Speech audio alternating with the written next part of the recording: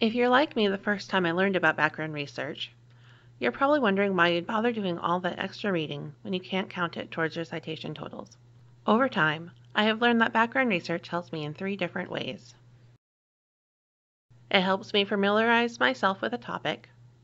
It places my topic in historical context. It helps me ask better questions.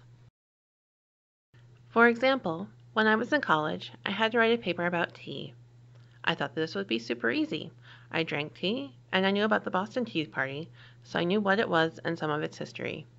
However, after reading an encyclopedia article, I learned that I actually drank an herbal infusion, and that tea was involved in many more historical events. One of the encyclopedias mentioned rituals involved in Japanese tea ceremony. I decided to compare the Japanese tea ceremony to British high tea.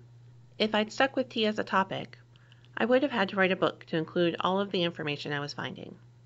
My new, narrower topic was much more focused and allowed me to explore the ceremonies and draw conclusions within the page count.